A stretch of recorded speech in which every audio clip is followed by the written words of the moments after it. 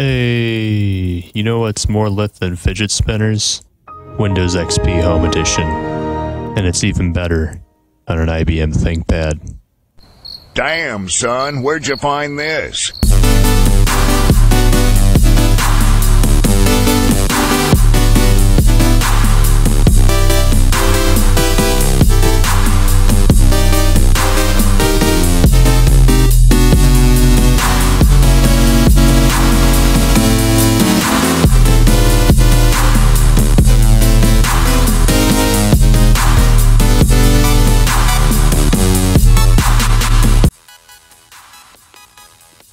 This is the IBM Thinkpad T43, one of the final IBM manufactured ThinkPads you could buy. This one would have cost $3,000 back in 2005. It rocks a 1.86 GHz Pentium M processor, a 128 MB ATI Radeon X300 graphics card, 2 gigs of RAM, and a 64 gig IDE solid-state drive.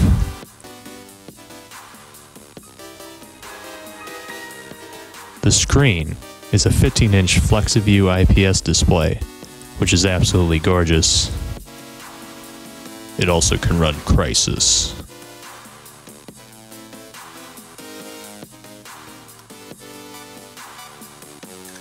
And it has the ability to run YouTube.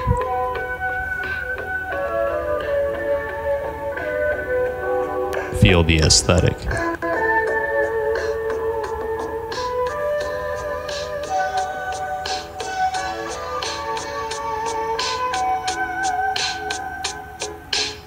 On top of that, it has 2 Ethernet ports,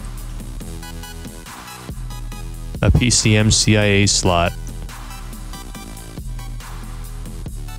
as well as a kick-ass mechanical keyboard. Now you can get one of these for $80, but this particular one often sells for $200.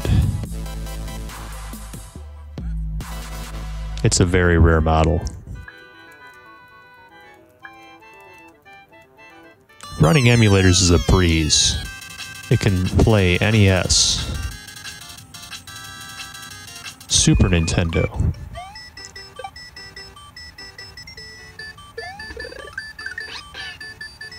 Sega Genesis,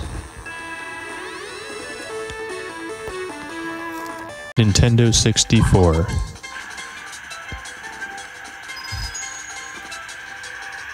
PlayStation 1, Sega Saturn,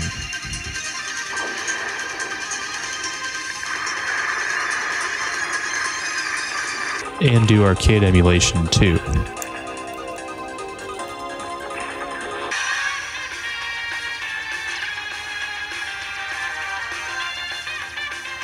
Dreamcast also runs smoothly on it.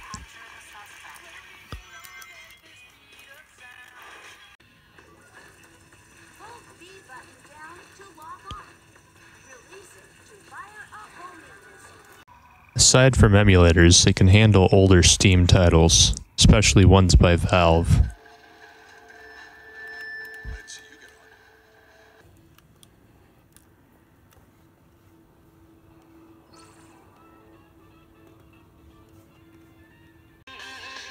And Sonic Heroes gets 60 FPS.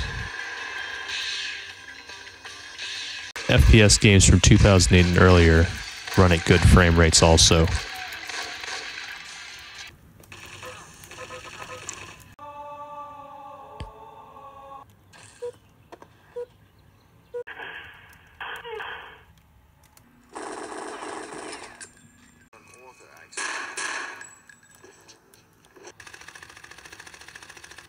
It can even do some light video editing. I edited part of this video on this laptop. It even clicks on things fast. The only downside to this laptop is it does not have a Pentium MX. So for comparison's sake, we're going to test the SSD in this Compaq Armada 7730MT, see if it's any faster.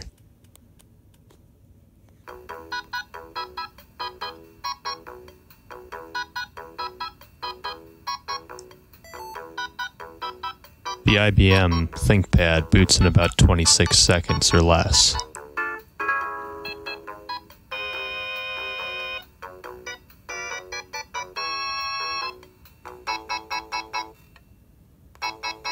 Well, what do you know?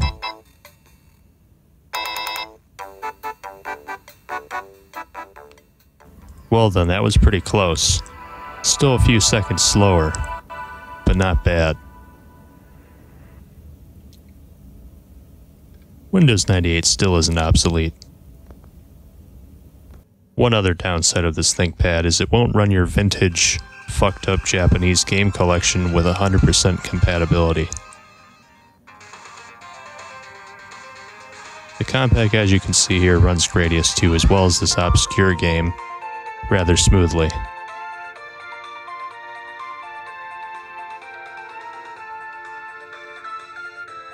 By the way, don't actually play that game. It's pretty messed up. This laptop would have kicked my Dell Dimension 2400's ass back in the day. It was practically a desktop.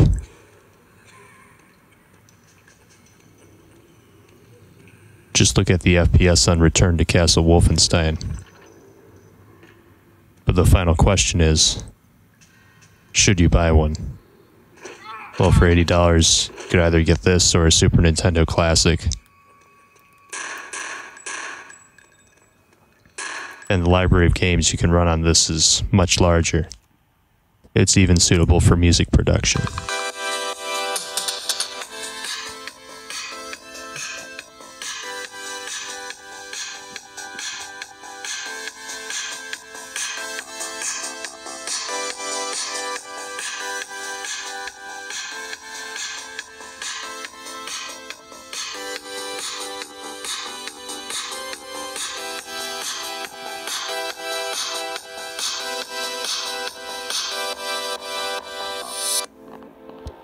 The T43, however, will become obsolete in a few years, so while its performance is still good enough for many things, it's not much better than a $200 Windows 10 netbook. So the answer to if you should get one is a big maybe. One other Easter egg about this laptop is it can actually run 32-bit Windows 10, but I think Windows XP is more aesthetically pleasing. But overall, this laptop is very sleek, and if I was a businessman, it would be more than enough for sending emails and making spreadsheets, especially thanks to this lightning-fast SSD. In other news, Lenovo recently made a new retro ThinkPad that has the same keyboard as this model, but with modern specs. It's $1,900, however, so it might not be a good option for everyone. Shout out to Mark from Classic Gamer for reminding me to show off my boxed copy of Truxton 3. Good luck finding a copy of this, very rare. It's the only thing better than Windows XP.